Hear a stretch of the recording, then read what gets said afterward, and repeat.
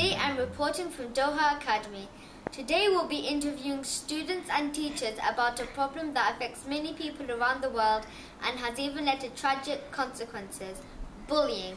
And here's my colleague Yusra with this report. I'm Yusra Sheikh. With me now is Miss Aisha, Principal of Doha Academy, Salwa. Welcome, Miss Aisha. Thank you. What do you consider to be bullying? Bullying is behavior that hurts someone emotionally or physically. Does the school have rules against bullying? Yes, very strict rules in fact. How do you suggest students deal with a bully? Try not to react to the bully because this encourages them. Walk away from them and inform your teacher or a senior member of staff immediately. How do you deal with the bullying in school? Bullying is not tolerated at all. It is very important to me that every student feels safe when they're here at school, and therefore I take bullying very seriously and it must be dealt with in an appropriate manner.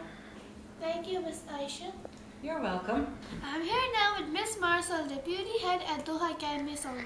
Thank you for speaking with us, Miss Marcel. You're welcome. Is there a bullying problem here in the school? Yes, there is bullying problem here in our school, like any other school, or should I say all schools. What is your role in dealing with bullying? As a deputy head of school, I call the children involved to my office and take immediate action to stop the bullying. This sometimes involves calling the parents and possibly suspending the bully.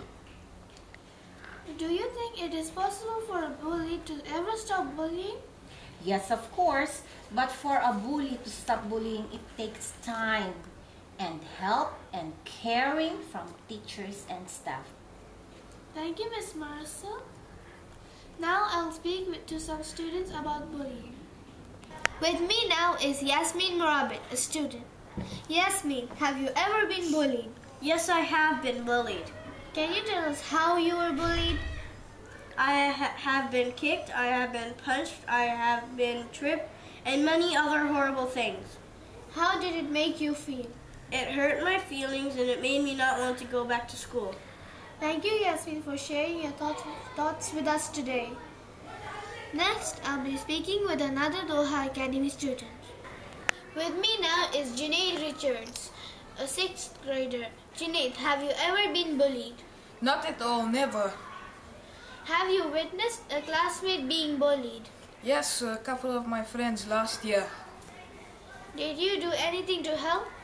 Yes, I've told them if you don't stop, I try to stop them. If you don't stop, I'll tell the teacher immediately. But if they carry on, I'll go to an adult. If the teachers are busy, I'll go to an adult who will listen to me. And I tell them, if you're messing with my friend, you're messing with me. It is it.